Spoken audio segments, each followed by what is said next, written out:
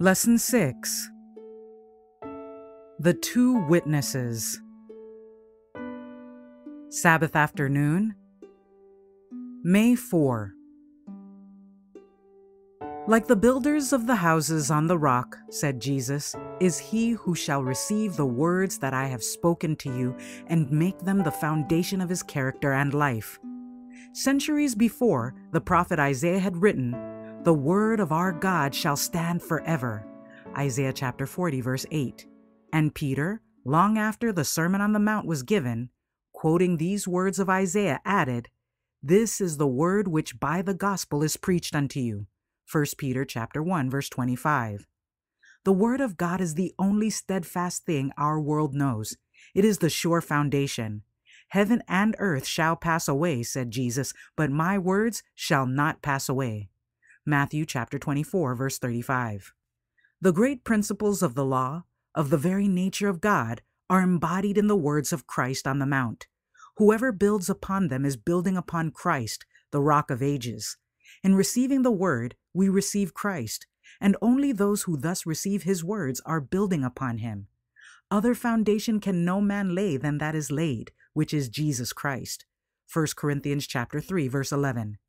There is none other name under heaven given among men whereby we must be saved. Acts chapter 4, verse 12. Christ, the Word, the revelation of God, the manifestation of his character, his law, his love, his life, is the only foundation upon which we can build a character that will endure. Thoughts from the Mount of Blessing, page 148. We need to study the working out of God's purpose in the history of nations and in the revelation of things to come, that we may estimate at their true value things seen and things unseen, that we may learn what is the true aim of life, that, viewing the things of time in the light of eternity, we may put them to their truest and noblest use. The day is at hand, for the lessons to be learned, the work to be done, the transformation of character to be effected, the time remaining, is but too brief a span. Behold, they of the house of Israel say, the vision that he seeth is for many days to come, and he prophesieth of the times that are far off. Therefore say unto them, Thus saith the Lord God, there shall none of my words be prolonged any more, but the word which I have spoken shall be done, saith the Lord God. Ezekiel chapter 12, verses 27 and 28. Education, page 184. Those who study the Word of God with hearts open to the enlightenment of the Holy Spirit will not remain in darkness as to the meaning of the Word. If any man willeth to do his will, Christ said, he shall know of the teaching whether it be of God or whether I speak from myself. John chapter 7, verse 17, Revised Version. All who come to Christ for a clearer knowledge of the truth will receive it. He will unfold to them the mysteries of the kingdom of heaven, and these mysteries will be understood by the heart that longs to know the truth. Christ's Object Lessons, page 35.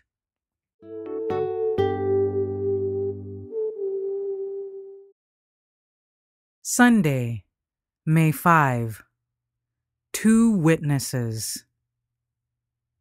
When Christ desired to open to his disciples the truth of his resurrection, he began at Moses and all the prophets, and expounded unto them in all the scriptures the things concerning himself. Luke chapter 24, verse 27. But it is the light which shines in the fresh unfolding of truth that glorifies the old. He who rejects or neglects the new does not really possess the old. For him, it loses its vital power and becomes but a lifeless form. Many set aside the Old Testament scriptures of which Christ declared, "They are they which testify of me." John chapter 5, verse 39.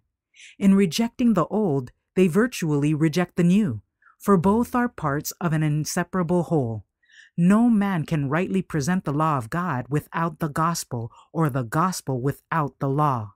The law is the gospel embodied, and the gospel is the law unfolded. The law is the root. The gospel is the fragrant blossom and fruit which it bears. The Old Testament sheds light upon the new, and the new upon the old. Each is a revelation of the glory of God in Christ. Both present truths that will continually reveal new depths of meaning to the earnest seeker. Christ's Object Lessons, pages 127 and 128. Search the Scriptures, for in them ye think ye have eternal life. Every position of truth taken by our people will bear the criticism of the greatest minds. The highest of the world's great men will be brought in contact with truth, and therefore every position we take should be critically examined and tested by the Scriptures. Now we seem to be unnoticed, but this will not always be. Movements are at work to bring us to the front, and if our theories of truth can be picked to pieces by historians or the world's greatest men, it will be done. We must individually know for ourselves what is truth, and be prepared to give a reason of the hope that we have with meekness and fear, not in a proud, boasting self-sufficiency, but with the Spirit of Christ. We are nearing the time when we shall stand individually alone to answer for our belief. Religious errors are multiplying and entwining themselves with satanic power about the people. There is scarcely a doctrine of the Bible that has not been denied. Evangelism, page 69. The Holy Spirit is beside every true searcher of God's Word, enabling him to discover the hidden gems of truth. Divine illumination comes to his mind, stamping the truth upon him with a new, fresh importance. He is filled with a joy never before felt. The peace of God rests upon him. The preciousness of truth is realized as never before. A heavenly light shines upon the Word, making it appear as though every letter were tinged with gold. God himself speaks to the heart, making his word spirit and life. Reflecting Christ, page 128.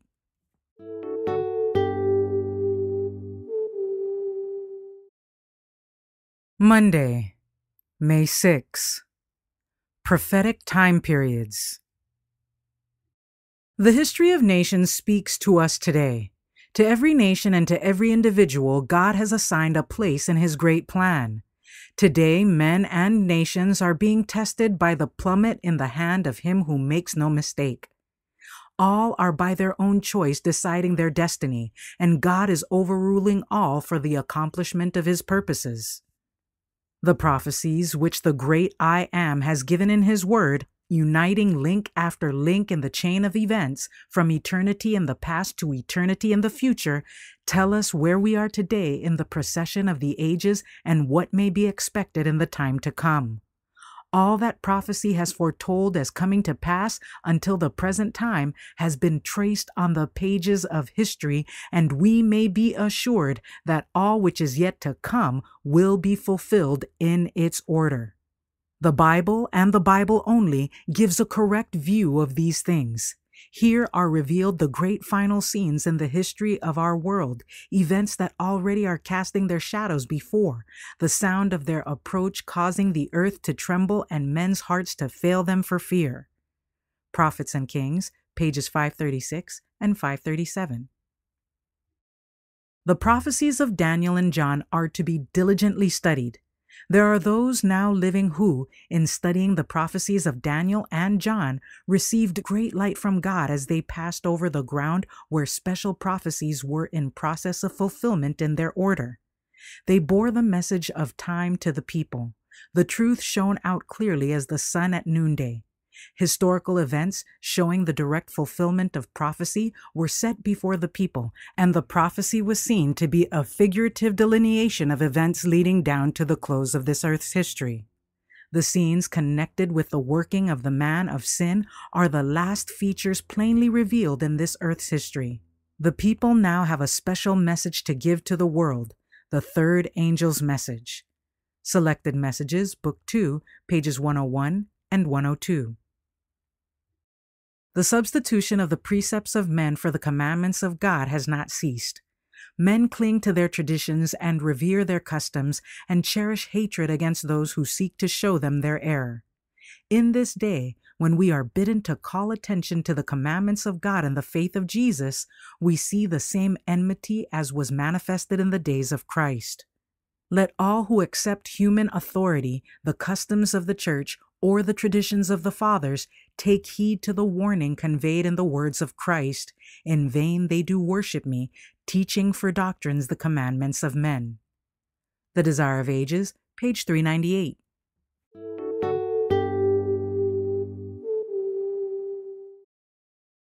Tuesday, May 7. The two witnesses are killed.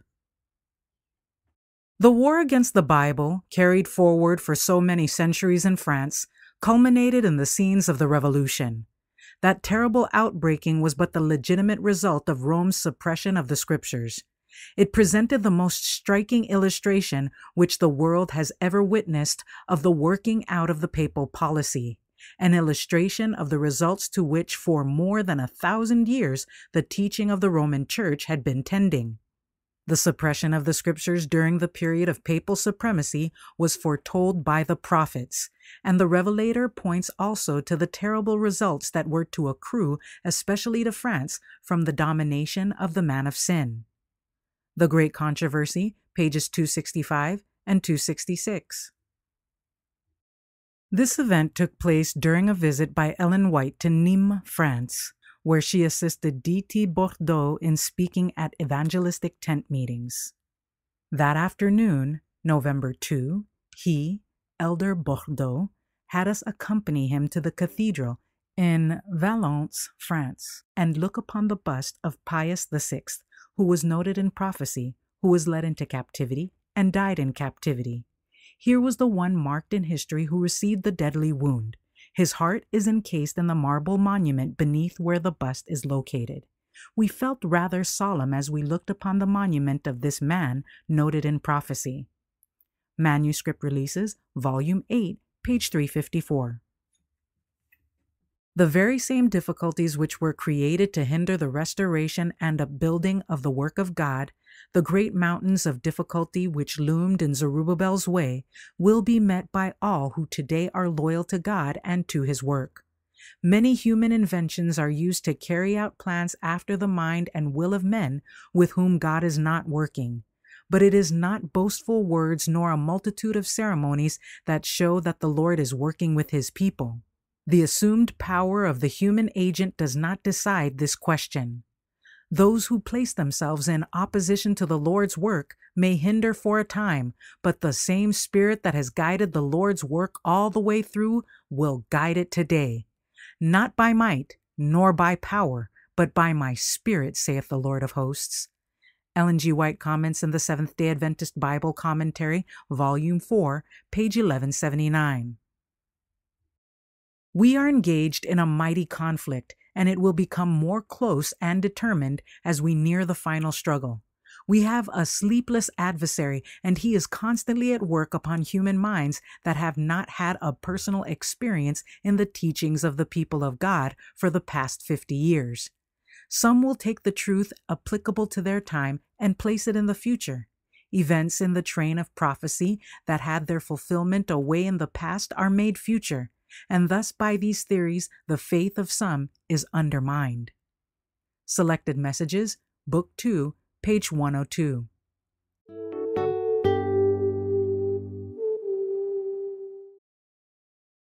Wednesday, May 8. The two witnesses resurrected.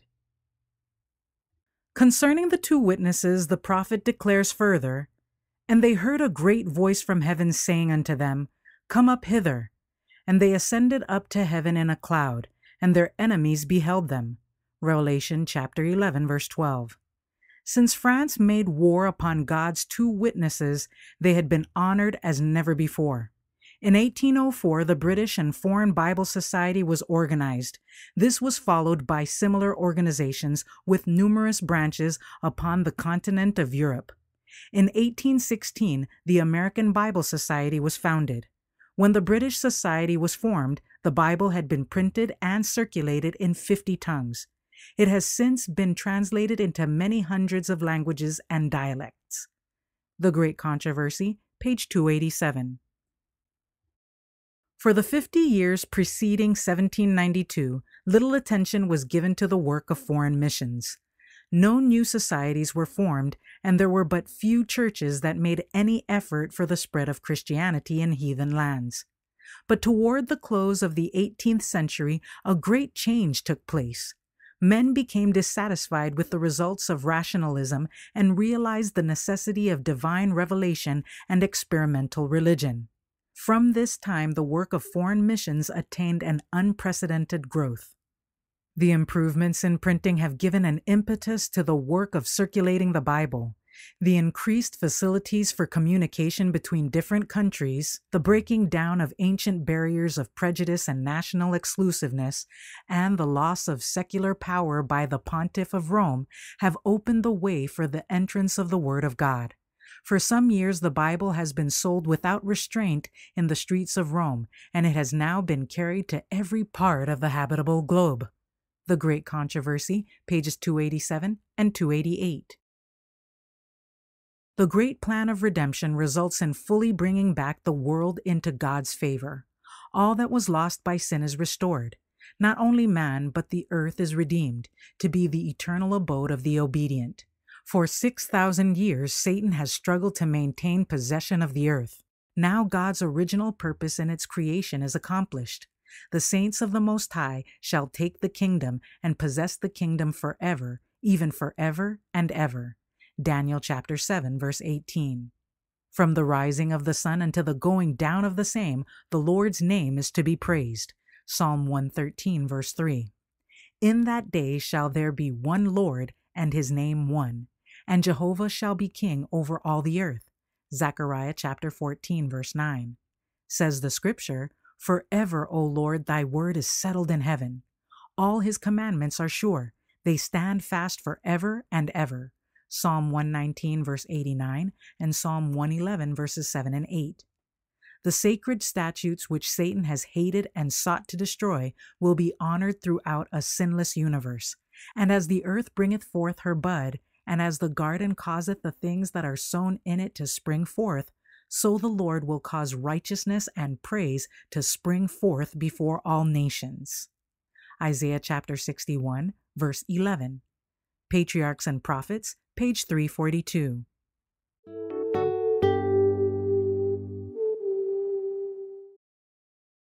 Thursday, May 9. Truth triumphant. When the Savior was about to be separated from his disciples, he comforted them in their sorrow with the assurance that he would come again. Let not your heart be troubled. In my Father's house are many mansions. I go to prepare a place for you. And if I go and prepare a place for you, I will come again and receive you unto myself. John chapter 14, verses 1 to 3. The Son of Man shall come in his glory, and all the holy angels with him. Then shall he sit upon the throne of his glory, and before him shall be gathered all nations. Matthew chapter 25, verses 31 and 32. Then the long-continued rule of evil shall be broken. The kingdoms of this world will become the kingdoms of our Lord and of his Christ, and he shall reign forever and ever. Revelation chapter 11, verse 15. The glory of the Lord shall be revealed, and all flesh shall see it together. The Lord God will cause righteousness and praise to spring forth before all the nations. He shall be for a crown of glory and for a diadem of beauty unto the residue of his people. Isaiah chapter 40, verse 5, chapter 61, verse 11, and chapter 28, verse 5. The Great Controversy, page 301. Christ says, I know thy works. Behold, I have set before thee an open door, and no man can shut it. Revelation chapter 3, verse 8. How hard men work to close that door, but they are not able. John's testimony is, and the temple of God was opened in heaven, and there was seen in his temple the ark of his testament. Revelation chapter 11, verse 19. Beneath the mercy seat, within the ark, were the 2 tables of stone containing the law of Jehovah. God's faithful ones saw the light that shone forth to them from the law, to be given to the world. And now Satan's intense activity is to close that door of light, but Jesus says that no man can shut it. Men will turn from the light, denounce it, and despise it, but it still shines forth in clear, distinct rays to cheer and bless all who will see it. God's children will have a fierce conflict with the adversary of souls, and it will become more exceedingly bitter as we approach the close of the conflict. But the Lord will help those who stand in defense of His truth. Faith and Works, page 46. We build on Christ by obeying His word. It is not he who merely enjoys righteousness that is righteous, but he who does righteousness. Holiness is not rapture. It is the result of surrendering all to God. It is doing the will of our Heavenly Father. When the children of Israel were encamped on the borders of the Promised Land, it was not enough for them to have a knowledge of Canaan or to sing the songs of Canaan. This alone would not bring them into possession of the vineyards and olive groves of the goodly land. They could make it theirs in truth only by occupation, by complying with the conditions, by exercising living faith in God, by appropriating His promises to themselves while they obeyed His instruction. Thoughts from the Mount of Blessing, page 149.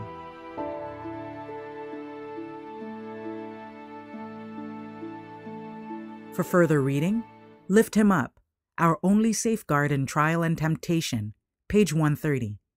And The Faith I Live By, God's Commandments Are True, page 80.